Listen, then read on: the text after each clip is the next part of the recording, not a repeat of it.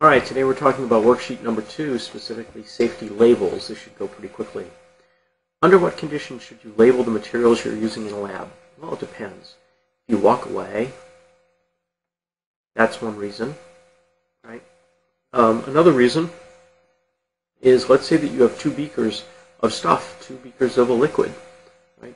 Well, a lot of times you can't tell the difference between one liquid and another. They're both, for example, clear. That's very, very common. So you might have an acid over here in one, and you might have a base over here in the other, and you can't tell which is which. So you should label anything where there's any question of what the material is, in case you might ever forget. Right? So those are examples of why you might label something while you're in a lab. Okay. What does a red diamond on a safety label indicate? Well, that's pretty easy. That one's fire. Right? And it gives you the indication of how prone this particular chemical is to fire. Right? So a 0 on a red diamond would indicate that it is not flammable, that it's not going to burn.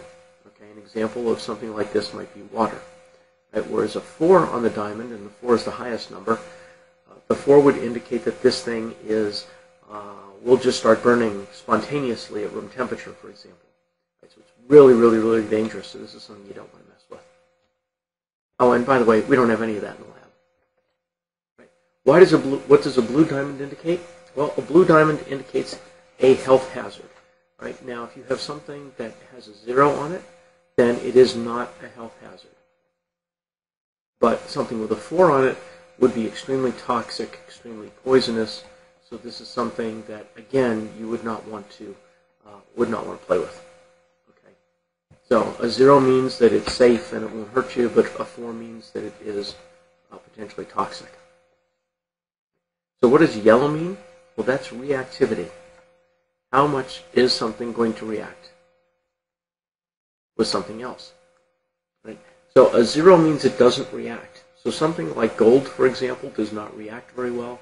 So it might be a 0 or a 1. Right? But something that has, that's supposed to be a 4. What has a 4 on the yellow diamond, what does it indicate? Well, it is something that is extremely reactive.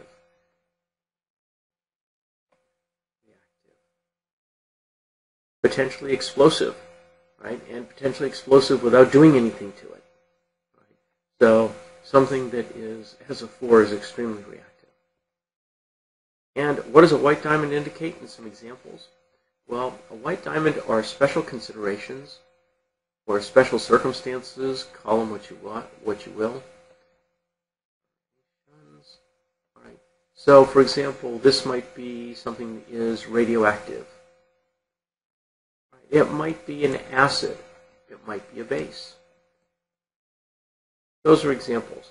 Potentially, it could be, if you get it near water, it could be hazardous. For example, sodium reacts with water. So, anything with a white diamond will have something specific that says this is a very specific thing that is unique to this chemical. All right, we're done.